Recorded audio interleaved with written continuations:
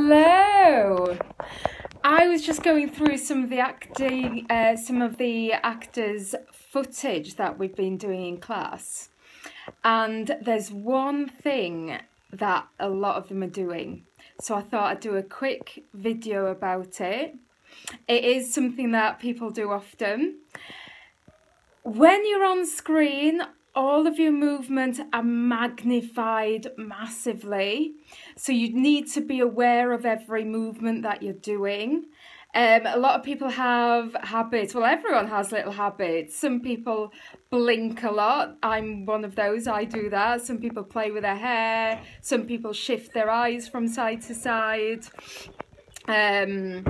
Flare their nostrils, use their eyebrows a lot, but all of these things on screen just look huge, even though they feel natural to you at the time. So you just need to be aware of them and not do them excessively.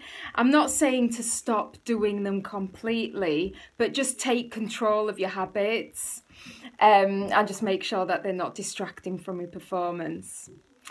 Right, that is enough from me for today. If you want any more acting related tips and advice, please visit www.northernstaracting.co.uk.